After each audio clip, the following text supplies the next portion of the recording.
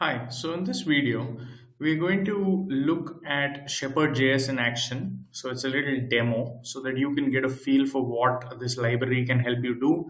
And in this article, we are going to we're going to talk about how to implement all of the things I show you in this demo and a little bit more. So what I've done is that I have pretended that there is some full-fledged SaaS product. In order to do that, I took the free Bootstrap admin template from Core UI. And on top of that, I have installed ShepardJS. And I'm going to refresh that and just show you what it feels like when ShepardJS is running. So the first thing that shows up is that, this particular widget is highlighted, some comment. I've added some quirky comments here and there. Hit next, it highlights another block.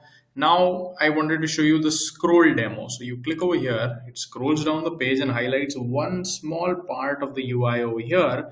And after this, I wanted to show you that what if there is an element that is not currently present on the page, but we can simulate a click, show that element, and then show some information about that element as we guide the user on this tour. So this is a drop-down menu that when we click next, it opens up the menu and then it shows an element under that.